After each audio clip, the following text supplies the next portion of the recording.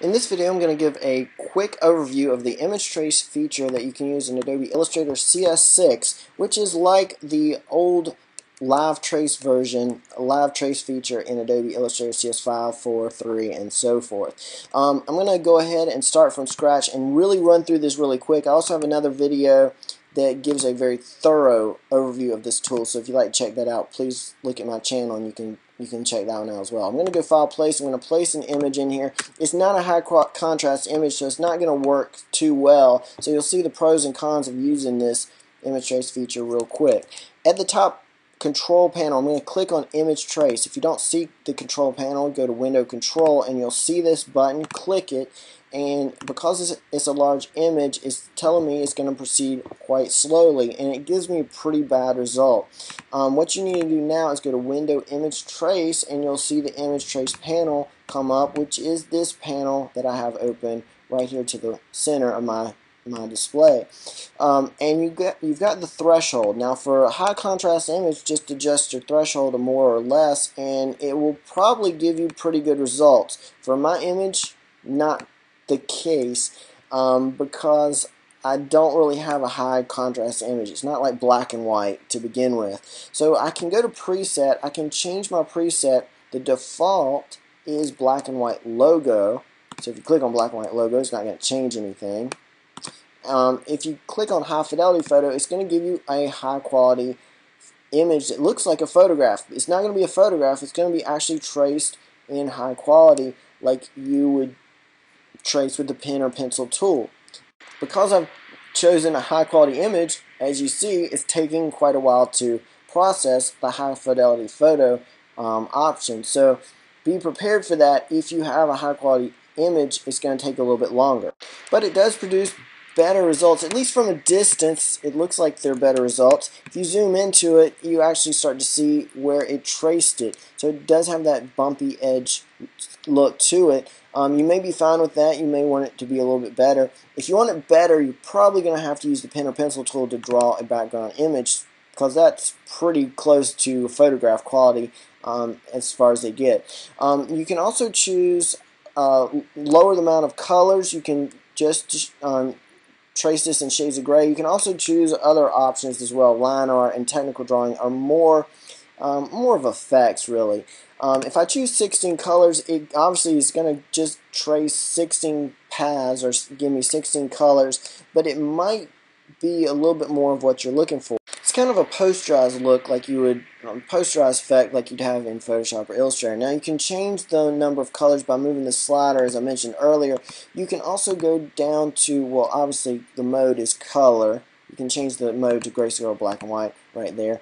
You can also go down to where it says palette and change this to full tone or automatic. Now because my picture was high quality, automatic and full tone are going to be the exact same, giving the exact same results, which are going to be photo quality results. So it's going to be like the preset I had earlier where I had high quality picture. Actually, it's going to be a little bit more, they're going to have a little bit more paths, a few more paths to it than that other result I had earlier. But there's the results. If you click on this advanced dialog box, you can change the number of paths, the amount of corner precision, the amount of noise reduction right here as well. You just have to play around with these to get it right for your particular photo. You also have the different methods of tracing. So if you want overlapping objects versus abutting objects, you can change this. The default is abutting. That means the objects will trace right beside each other. If you choose overlapping, this is going to be like a white shape on top of a green shape, obviously. Snap corners, curves to lines, you can choose that, and you can also choose to ignore white, which means it won't trace this. It'll actually punch a hole in your design. So you can try those out as well. Sometimes it works, sometimes it doesn't. No guarantees from me for this. Just something you can try. I typically suggest that you also use the pen and pencil tool in conjunction with this. Now once you get your tracing done, you're going to be able to click the word expand right here in your control panel. Again, if you don't see your control panel, window control will show you that panel. Click expand and it traces everything. If you go to view outline, you can see all the tracing results. I'm going to click off of it so you see all the lines. It looks like a map or something. showing elevation. So I'm going to click on View Preview to show my colors once again, and now I need to delete some of my background. Really quickly, I'm going to do that using a couple tools. You can use the Direct Selection tool, the white arrow that I have here. Shortcut key is A to get the Direct Selection tool. Hit the Delete or Backspace key on the keyboard, and it will delete whatever area you have selected. So click and drag, delete, delete. That's one tool you can use. Another tool you can use is the lasso tool. Just click and drag, make a lasso around an object, and you can delete it.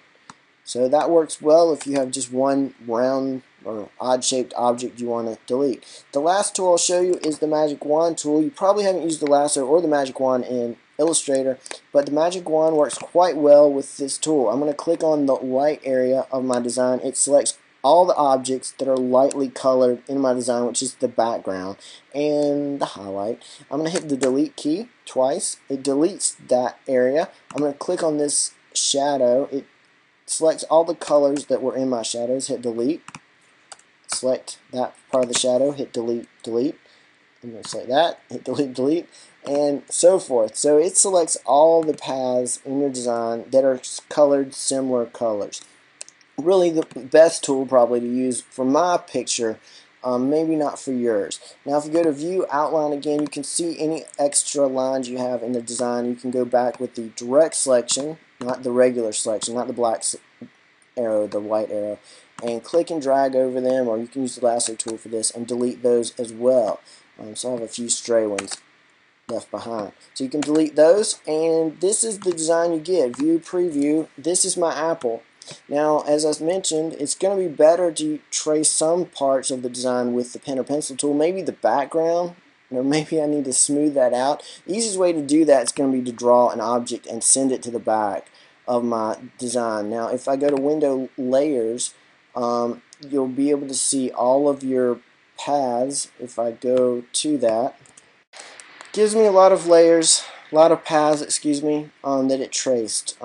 So that's all of them right there. So you can use those tools to trace your object. Now if you want to go further with it, you can select with your selection tool, select the whole thing, and I'm going to choose in my object menu, I'm going to choose Object Expand, ... And when I do that, it expanded my objects. I'm going to choose Object Ungroup to make that not a group anymore.